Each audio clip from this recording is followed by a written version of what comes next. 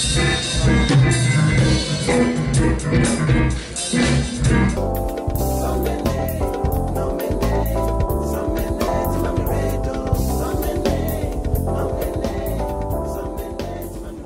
my name is Dzyadzorm and I'm a spoken word artist from Ghana.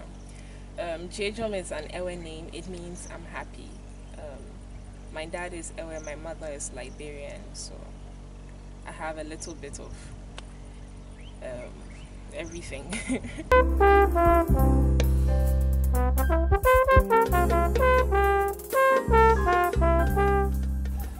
At first I just used to write.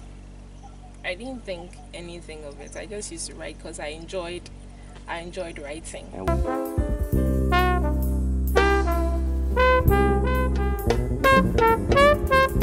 Online, Facebook, Twitter, I have a blog, I post stuff on Instagram.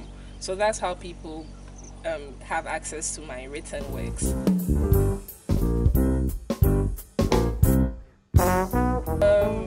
Okay, I want to give something really short since the interview is now starting. It's more of a romantic piece. I wrote this recently.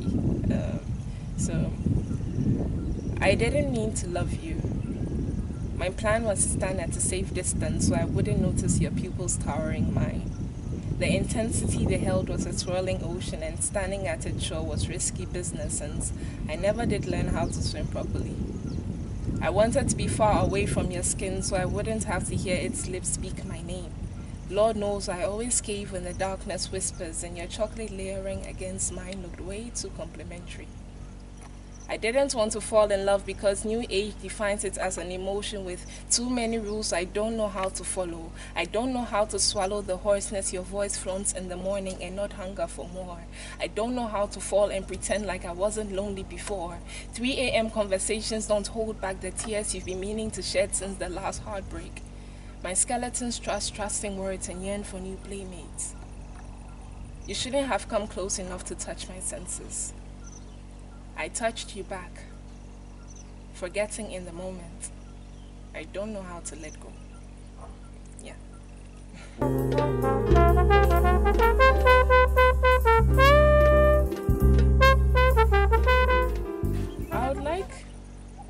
I would like to share with on a bigger platform to a larger audience.